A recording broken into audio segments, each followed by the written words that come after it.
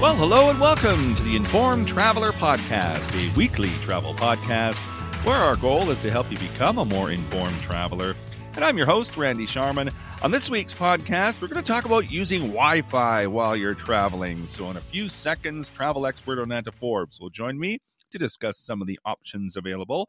Plus, travel photographer and author Autumn Carolyn is going to join us to share her latest book, Traveling in Wonder, A Travel Photographer's Tale of Wanderlust. Might be a good Christmas gift idea. And Ken Stewart from Crowfoot Travel Solutions will be along with a few destination ideas and travel deals with our weekly roundup.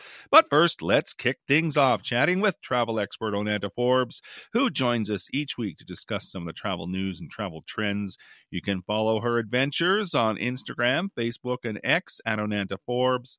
OnantaForbes.com is her website. Hi, Onanta. Hi, Randy. How's your week going?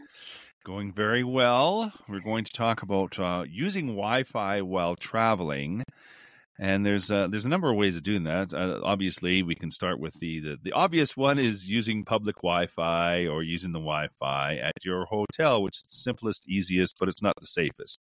No, you're right, because you put yourself a little bit in a vulnerable state because it is a public domain at that framework. But yeah, there's different ways you can utilize Wi-Fi. Definitely. One of the things I learned when I was working remotely earlier this year, and it does depend on your service provider.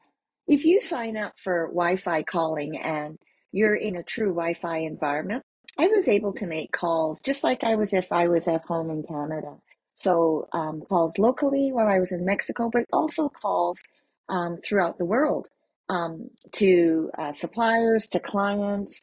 So that, and there was no cost to it. So that was a nice bonus for me working abroad, but also when I am traveling abroad just on a leisure basis. Say you have to contact a vendor that you use at home, and you have to deal with the situation. It was a really easy tool. Another one I did was I bought a local SIM card, and this one I took out my SIM card that I had at home, replaced it with the new one, and that allowed me to utilize the internet and local text and calling, and that was a great benefit because technically if you work or you live remotely like our snowbirds do, that's a nice feature to have so that you are locked into different, local communication with vendors or different suppliers that you're working with when you are away from home. A lot of people in Mexico use WhatsApp, and you can call on WhatsApp, and you can do video calls as well as like phone calls. So there's also those entities, like Facebook has that feature as well. And you can always look at, utilizing the data that you have or the roaming data that you have with your international plans with your cell phone carriers. Again, there's so much out there that you do have to do your homework. And people like me, like I don't know, like you don't know what you don't know. So, so you do really have to talk to people that maybe have experiences and have utilized different avenues to be able to reduce your data bills. Really, I've heard people purchase a Wi-Fi USB dongle, and that's where it's a small device that you insert to your computer's USB port and has Wi-Fi capabilities without having to rely on hotspots or SIM cards, and they're easily portable as well as offer security and connectivity. So yeah, lots of things to consider. One thing that just kind of came out in the last couple of weeks is like airlines such as WestJet. They're going to be offering free Wi-Fi to WestJet Reward members on all their flights, and they have a partnership with SpaceX Starlink. And I've heard of Starlink before, where they use Starlink is on cruises. So if you purchase the Wi-Fi or it's part of your package plan, Starlink is actually pretty good. It was quick. I've used it on my recent group travel with Holland America, and I was able to do Wi-Fi calling. Um, like we do our podcasts on a certain app, and we were able to do it that way. So it's pretty amazing. But one thing that a lot of suppliers, hotels and airlines are kind of putting, in addition to getting all these free great services, you have to be a member of their rewards program. Hmm. So with WestJet, you have to have that members rewards number on your booking so that you can take advantage of it.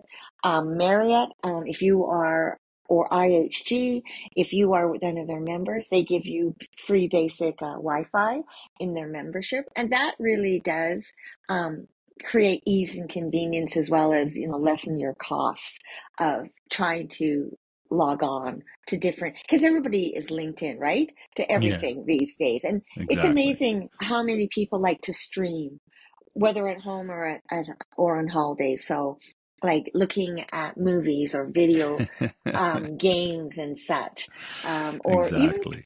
conducting business operations. So it is important to know what's out there so that you can take advantage of what's right for you.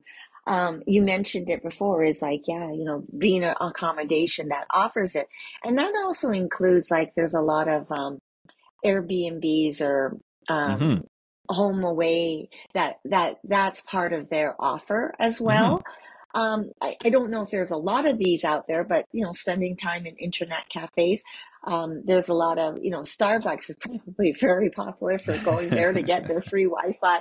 And you're a past cruise fruit. I bet you knew in every port where the free Wi-Fi was. Oh, for sure. Yes, and we got asked that all the time, but that was a long time ago. So Yeah. there's a lot to unpack of what you were talking about there. First, yeah, it depends on what you're going to use your Wi-Fi for. If it's for streaming and that kind of stuff, then yeah, and I don't want to get confused with data versus Wi-Fi. Like there's data packages that you can get. There's technology that you can get that offers data. So when you're away from Wi-Fi. And then there's using the Wi-Fi, which is what I try to do is most often. So I'm not using data because Right. you're right, it's very expensive. And the technology has changed as far as cruise ships go. I can recall that the Wi-Fi on board used to be very spotty. And sometimes it would work and sometimes it wouldn't. But now I think the technology has changed. It's quite reliable now. And yeah, you don't want to be using your data if that's all you're going to do. Getting back to your point of what are you going to use it for? If all you're going to do is stream videos and watch movies, then yeah, I would be avoiding the data altogether and turning your data off and finding a Wi-Fi. And now Hmm. there's even portable routers you can take with you. There's portable Wi-Fi devices that you can attach that hook up. I don't know. I'm not a techie person, but Hmm. they're available. So the technology really is amazing. So you really, to your point, have to do your homework, especially if you're not that a techie like me. Yeah, well, or you have a 5-year-old in your family that's traveling with you that could just quickly do it for you. This is But very true. Yes, if yeah, you have if you have children, they could probably teach you, walk you through it quite easily. yeah, yeah. No, and it is true. Like, and it is important because you do feel that sense that you're missing out if you're not connected, especially in this day and age. So, and I think it's important um, to have that feature available to you because so many of your travel details are shared with you as far as updates or maybe changes in your travel plan via text or maybe even email, or they encourage you to use an app to have it linked into your travel arrangements as well. So it's very few people that don't have phones, but you also have to be aware that the communication about your trip will be via a smart device or be via an app. So you do need to be able to access those features to be aware of what's going on your trip. Well, and to the point about security as well, I wouldn't be checking my bank account if I was on public Wi-Fi and those types of things. But if you're checking your email and maybe watching a cat video at a Starbucks or whatever you want to do on your vacation, the funniest thing I always think now is when you're by a pool, and I would bet 90% of the people sitting around the pool are staring at some device. Absolutely. Absolutely. Yeah. And it's amazing. Well, the bad guys are pretty smart, that they can take advantage of others on the network and hack into different of your searches and such. So, yeah. And I can't even imagine their capability of, of what they can do. So be aware too of not only how to access your Wi-Fi or different means to communicate, but also be aware of like security and safety tips too, because I think Mhm. that's just as important as being able to access in different avenues. Absolutely, and yeah, the biggest takeaway I think here is do your homework. Depends on what you're going to use it for, and talk to someone who's in the business, knows it's a kind of different device and can help you, whether it's a portable Wi-Fi unit you want to use or a public Wi-Fi. If that's all you're going to use it for, is to check your email and yes, you talk about the loyalty programs too, like Marriott and all the other. Each hotel has their own. Hmm. They're free to sign up. It doesn't cost anything to become a member. So sign up and then you get all the perks of, the free Wi-Fi and those types of things. Yeah, absolutely. Information is power, and that goes to so many different aspects of our life. Sure does. Onanda Forbes is a travel expert. You can follow her adventures on Facebook, Instagram, and X at Onanta Forbes. And OnantaForbes.com is her website. Thanks, Onanta. Thank you. Take care.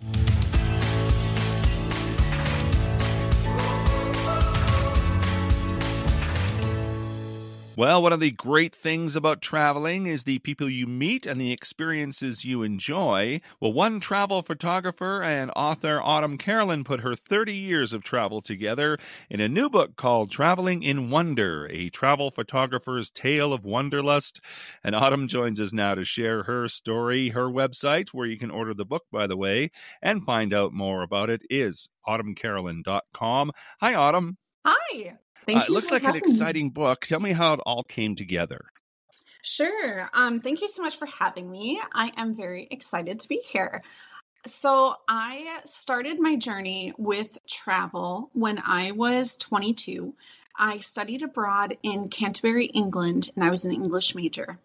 And I had this goal. I've never been abroad before, so this was the first time I was going, and I was also living in England for the first time for 3 months. And I figured since England was in the middle of Europe, I wanted to see as many countries as I could during the short time that I had. So every weekend, I would fly to a new country and stay in that country from Friday to Monday. And then I would fly back in time for me to be at class on Tuesdays and Thursdays. And I was able to accomplish the 13 countries in 13 weeks.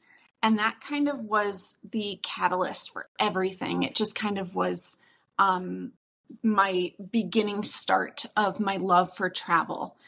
And yeah, so that's like the beginning portion of it. And this is also in my book. My book is divided up and it's in chronological order, but it's divided up by 4 different sections and it goes through 4 different careers that I have had in travel. And so that's the first section of the book. Nice. Well, it seems to me that you can only do that in Europe. Yeah, Visit that many countries and exactly. fly for much cheaper than you can in North America and all those Hmm. things. So I'm glad you took advantage of it.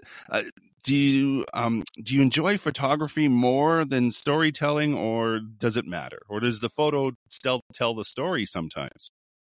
Oh, that's a really good question. I don't think I've ever been asked that before. I So Hmm. when I was 15, we had this idea, or in our high school, we had a selection of electives that we could take. And photography was one of those electives.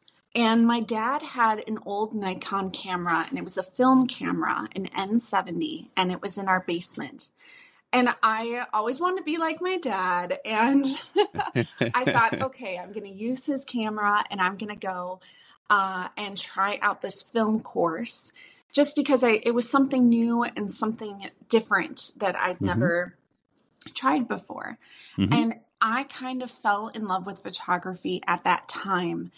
It got to a point that all of the friends that I had made in high school were all from that photography class because we would go, and I'm from the suburbs of Chicago, and the suburbs of Chicago have a train system that's the Metra, and you can take the Metra into downtown Chicago, but it also connects to all over these different towns, and it goes all the way up to Wisconsin, into a few towns in Wisconsin as well.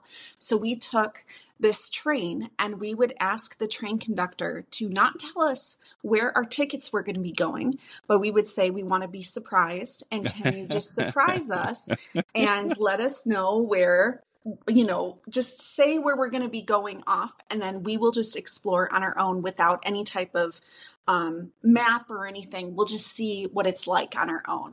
And so we would do this every weekend when I was like 16. And I thought it was so awesome at that time because, I was with my friends, so I felt safe, but I could still have that feeling of travel and the feeling of like being outside of your comfort zone. And what I didn't realize at the time was that it was really helpful for me, and it gave me the tools that I needed and that I didn't know that I would need when I was young to be able to use as I got older and as I started to work within travel and have like a love of travel. Nice. Well, and looking at your bio, you've done a lot. Not just traveling, but, travel agent, a flight attendant, which I think would be a book in itself, telling stories about that. Yeah. And even a radio announcer for a bit, too. Yeah. Yeah. So when I graduated from studying abroad, then I had this idea that I was going to fly to Australia and live there and move there and work in Australia in Sydney. And so the year after I stopped studying abroad and I graduated college, I saved up like $5,000 in 3 months. I worked 4 jobs consistently, and I was able to buy my one-way ticket to Australia. What happened was that I had packed all of my belongings into boxes, and I just had this gut feeling 3 days before my one-way ticket was about to go. And the gut feeling was telling me that I just shouldn't go to Australia. And I did not know why, because I was devastated. I had told all my friends and my family and my coworkers that I was going. And then how do I explain to all these people that, oh yeah, I'm not going because I have like this gut feeling that I shouldn't go. But I listened to it, and the ticket was non-refundable. It was very expensive, and I let it go. And then 10 days after the flight departed and I didn't take it, I got a call from a large airline company asking for a interview for me to become a flight attendant. Oh, wow. And during this time, I was thinking, I don't even remember applying to all these different positions. I just was in fix-it mode because I was thinking, okay, what am I going to do now? Because I don't know what's happening. But I got the call and they interviewed me. They flew me down to their main hub. And I had to go through 3 months of intensive training, 12 hours a day, 6 days a week. And we learned how to fight fires in the cabin and do CPR. All of these things that you would never really realize could happen in a plane, but really you have to be in control of what's going on when you're up there, and you have to be aware of all different types of situations. So I flew for a few years. So what are the other stages now? You talked about 4 stages of your book. Yeah. What does your book highlight in the other stages then? Yeah, sure. So from that flight attendant series, that's the second series of it. And for the third series, it talks about how I meet my husband and we get married and we move to a different state. And I decide to quit being a flight attendant because the commute was very difficult for me and I got injured on the job and things like that. And then I become a travel agent. And so I'm able to take all the different trips and experiences that I had used and then create trips for people using the info and the experience and just like the fun things that you learn when you're actually out and traveling, and then create trips for other people, which was a really fun job as well. Yeah. So what do you hope people get from this book? It's not really, even on your website, it mentions it's not really a travel guide. It's more of an inspiring thing, right? And just talking to you, you're quite an inspiration just by all the things that you've done. Oh, thank you. Thank you very much. Yes. So the book is I'm sorry, I'm going to finish because I forgot to finish the last one, but the last one is just Travel Photographer Series. And that's the one that just talks about what it's like now in my life as a photographer. But for my book, it basically is a mixture of stories and storytelling. It also has tips and tricks about ways that I was able to consolidate my items to be able to fit them on a flight when I was running out of space, or ways to be able to find, niche different restaurants and eateries that you normally wouldn't find on your own, or navigating a map without having a GPS and learning how to connect to the Wi-Fi at all these different stores. So it's kind of a storytelling in a way, but it also is something where I feel like it could help people who are interested in going to those places or are just curious about what it's like to be a flight attendant and going through that training and then being out and experiencing that. Okay, I'm going to put you on the spot. Do you have a favorite destination or someplace that you haven't been yet? Yes. Okay. So my favorite destination is most definitely Norway. I have been back 3 times, and it's one of the only countries that I've been back multiple times because I just absolutely love it. It is beautiful. The fjords are magnificent. The food is great. And honestly, the people are very kind and they're very nice. Place I have not been to that I would love to go is Vietnam. I would also really love to go to Croatia. Oh, I hear it's, both places very, very nice. I've never been to either, but so now I'm going to put you on the spot again. If you had one tip, one piece of advice for our listeners, what would that be? The piece and the tip of advice that I really love to give is if you are interested in travel, but you are afraid or you have anxiety and you're not sure how to even start, I always recommend for someone to start, even if it's just going to a new grocery store and trying a different way home from work, just changing up your surroundings and letting your senses be able to take in what you're seeing, maybe trying a new food or going to a city or a town that is nearby that you can either drive or take a train to, and acting like a tourist for that day in that place and just really making yourself feel more confident as you go to places alone. And then that way, as you build up your confidence and being able to tackle traveling to places and navigating, then going abroad and going to someplace on your own abroad, I feel like is just a really wonderful way to experience confidence in yourself, but also to learn about other people's culture and to meet people from that culture and establish relationships and friendships. And you talk a little bit about that in your on your website about traveling, and it opens up so many avenues of learning about other cultures and other people. And I think that's important. I think people, that's one of the great things about traveling that people get from it, right? Yeah, I think so. I think there's also, some kind of really heartwarming feeling when, say, you are in a hostel and it's a bunch of people that you don't know, and everyone is kind of trying to explore a new town on their own.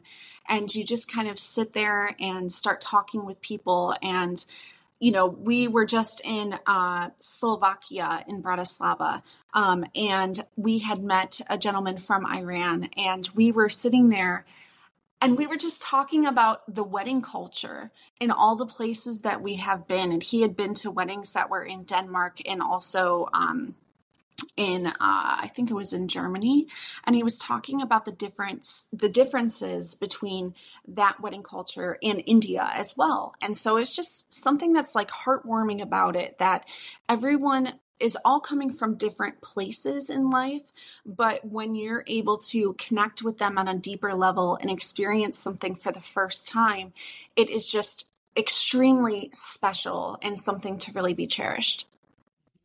Anything you want to add?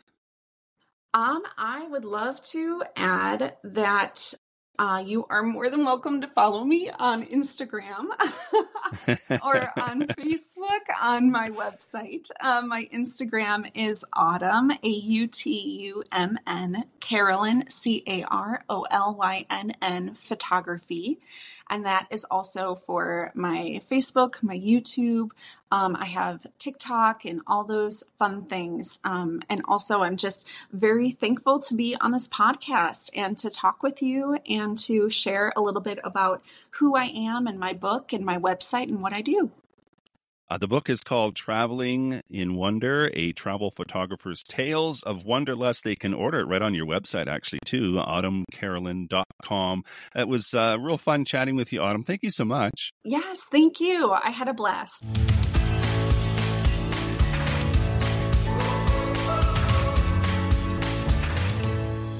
This is the Informed Traveler Podcast. I'm Randy Sharman. Just want to remind you of our website, theinformedtraveler.org. That's where you can find our contact page if you have any questions or comments about the podcast. You could also email me, too, with any questions you might have. My email address is randy@theinformedtraveler.org. And if you want to get up-to-date travel info through the week or just see a few amusing travel stories and links, you can like us on Facebook at facebook.com/informedtraveler, on Instagram at informedtraveler, or on X at informedtraveler. So now, as always, I'd like to end the show with our weekly roundup, and joining us to do that is Ken Stewart from Crowfoot Travel Solutions. Good day, sir. Hello, Randy. Hello, everyone. Here we are, middle of the month already. I'm not going to say how many weeks, but Christmas is coming. End of the year's coming.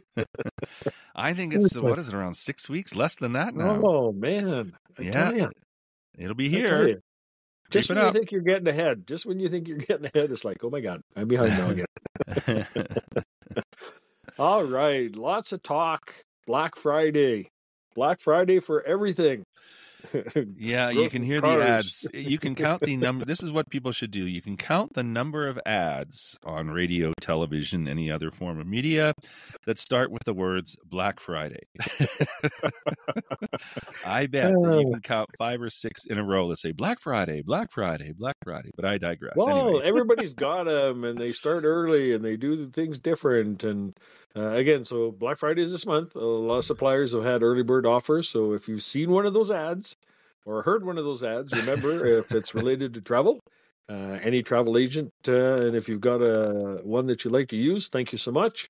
We'll have access to those offers. And again, there's no difference in the pricing, anything like that. So, we look after a lot of the details so that you don't have to at the beginning and going forward. And that way you can relax because it's all taken care of. So if you're going to be planning a trip, it'd be worth your while to give us a call. We can have a short discussion and see if those Black Friday sales are on there.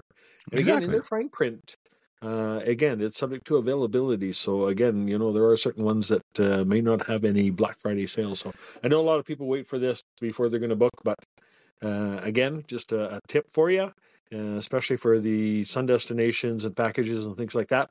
If you're booking ahead of time, you're going to be able to get yourself locked in, and chances are that you're not going to really save anything by waiting for a Black Friday deal. Not that I don't like them, but Black Friday Well, yeah, sales are good. there's so many mitigating factors, and like you say, the sale may be on one or two rooms at a hotel, for example, and they're gone, and so now the next thing kicks in, and so it's best to have someone that's got their thumb on the travel industry, though, so they can watch and keep track and answer all those questions for you.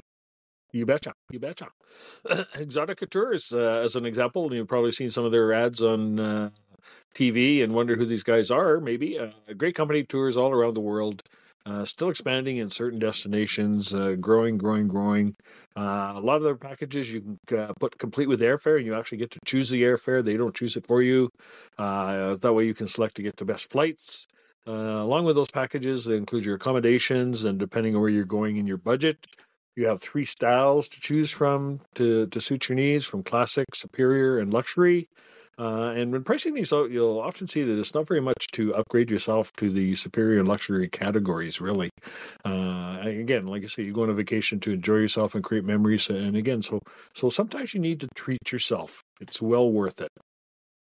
Excursions are all included, and also includes a lot of free time in destinations, or maybe you can add another excursion on from their selection if one suits you, so you can really get into the area that you're traveling to. So, and repeat clients also get special pricing rewards to save on your next trip. And Exotica is finding that they're getting a lot of repeat clientele once people have taken advantage of one of their tours and find out exactly what it is that you're getting. So right now on the Black Friday, save up to 70% off select tours. So that's huge, huge Black Friday. That is a good deal. Give me an example of some of the tours Exotica runs, though. I mean, you could go to Peru and do Machu Picchu. We've got tours over in Asia. They've got a ton in Europe. Mm-hmm. And again, some of them are in-destination tours, so you'll stay in one city, like now maybe in Nice, and then do day tours to all the surrounding area. You can do back-to-back tours if the time and money fits. And again, basically anywhere in the world that you want to go to, pretty much they've got it, including North America. Nice. Emerald River Cruises just announced their 2025, early 2026 offers for their Southeast Asia sailings in Vietnam and Cambodia. And a couple of those tours are linking for Japan and Laos tours over and above the sailing. So right now, enjoy round-trip international airfare, savings up to $2,400 per couple on itineraries from 13 to 24 days.